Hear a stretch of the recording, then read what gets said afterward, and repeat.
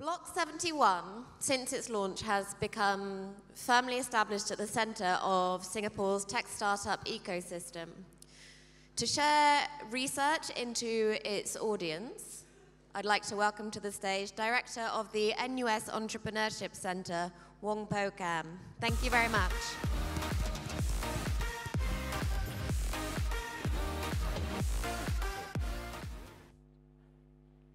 Good afternoon, everyone.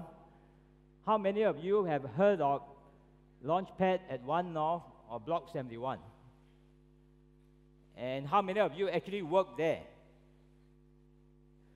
Well, the Business Times has called the Launchpad the epi-center of Singapore's startup ecosystem, and The Economist has actually called it the world's most tightly packed entrepreneurial ecosystem.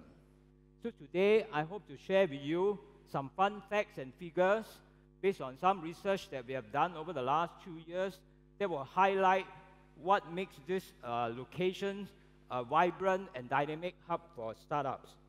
But first, I want to give you a brief history about how it all started. For those of you who are from outside Singapore, you may think that this is just another of those top-down initiatives by the government. The truth is, it happened almost by accident. Way back in 2010, the government had decided to demolish a series of old, flattered factory buildings that are located in the Ayer Rajah Industrial Estate. We at NUS, with the funding support of the then Media Development Authority of Singapore and in partnership with Singtel Innovate, convinced the landlord, the government landlord, JTC at that time, to give us just one of the blocks, and the one they gave us was Block 71, for us to do an experiment to see if we can turn it into a startup hub. I guess we have done such a good job that the government had changed its mind and decided not only not to demolish Block 71, but to renovate the entire industrial estate and turn it into a startup hub, which they now call Launchpad. So the first fun fact I want to share with you is that something like 1/5 to 1/4 of all active tech startups in Singapore today are located within this area. And all the major tech sectors that you witness as rapidly growing in Singapore today are represented in Launchpad. However, just sheer number of startups does not make a place vibrant or dynamic. So what makes an ecosystem dynamic? I want to highlight 3 things to you. First is the diversity of the players in the ecosystem. Secondly is the density of connectivity among the players. And third is the speed of evolution and growth. Let me start with the diversity. The Launchpad is not just about the number of startups there, but it is also about having other key players in the ecosystem, including investor, VCs, accelerators, incubators, ecosystem facilitators, and other service providers. This diversity of players is very important because they all contribute to making the startup successful. Among the startup community that are located inside the Launchpad itself, there is also great diversity in terms of the age of the startup firms and also in terms of the sector that are being represented in terms of the high-tech sectors. And if you look at the right-hand side, these are the words that the startup themselves use to describe what is their technology specialization. Yeah? You can see a wide diversity. What also is increasingly interesting is that over the last 2-3 years, we have an increasing number of large corporations have decided to embed themselves within the Launchpad because they recognize the importance of tapping on the rich startup community to help them achieve their innovation faster, and so they locate their corporate accelerator within the ecosystem.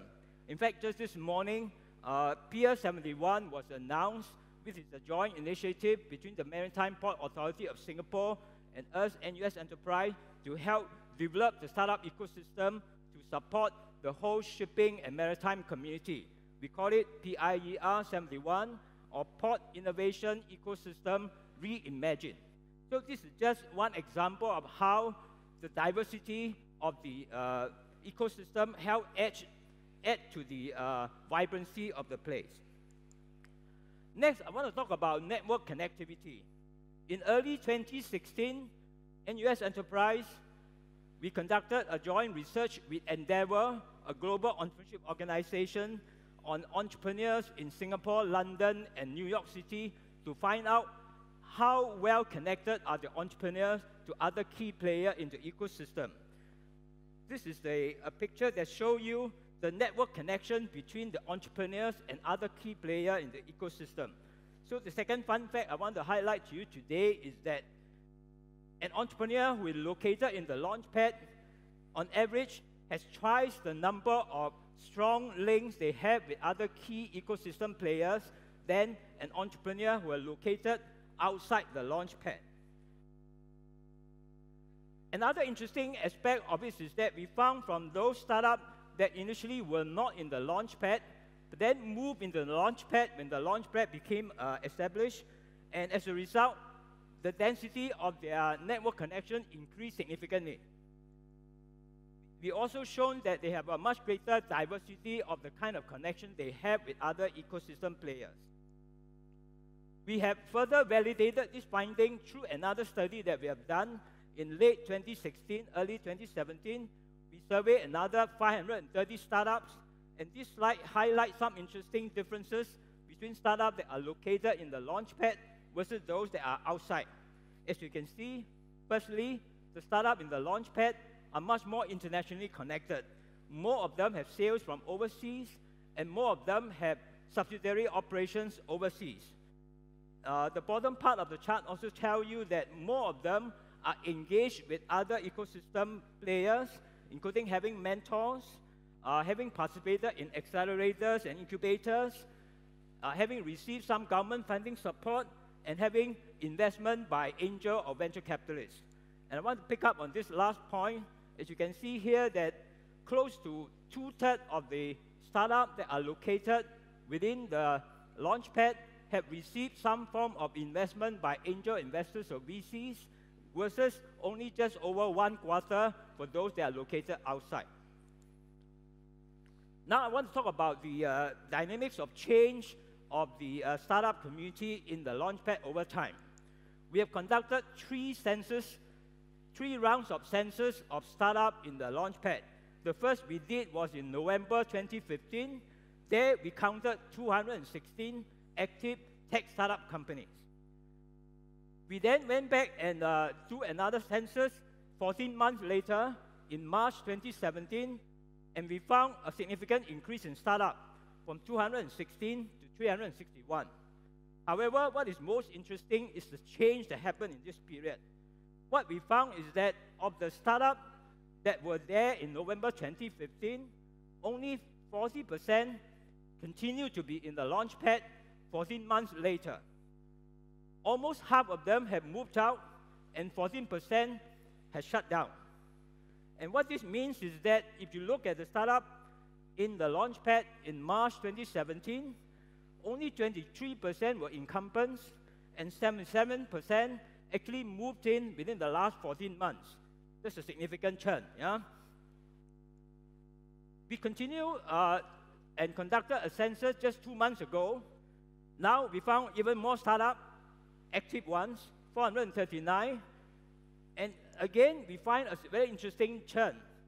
Only 64% of those startups that we counted in March 2017 are still operating in the Launchpad.